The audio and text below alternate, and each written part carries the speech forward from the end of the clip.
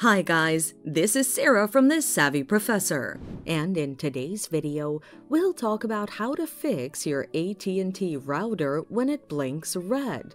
But first, why does the router blink red? Your AT&T router blinks red to indicate several issues, including internet and power failure, overheating, and software bugs. Now, let's look at the best solutions to apply to fix the issue. Check if there's a scheduled internet outage.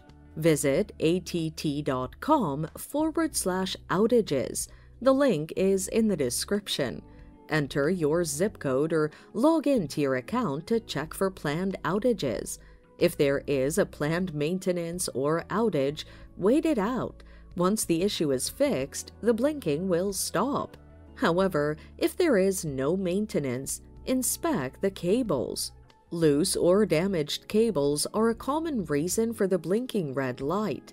Inspect your router's cables for breaks, damages, and loose connections. Ensure the connectors firmly fit in their ports and replace any damaged cables. Once done, check if the blinking persists. If it does, power cycle the router. Power cycling addresses any software glitches. Here's how to do it.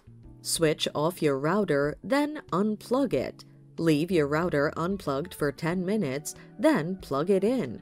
Power on the router and check if the blinking continues. If the blinking continues, reset the router. If everything else fails, reset the router. Here's how. Press and hold the reset button for 10 seconds. Release it when all the lights flash and give your router 10 minutes to reset. Once done, power on your router and the blinking should stop. And that's it. Thanks for watching. Till next time.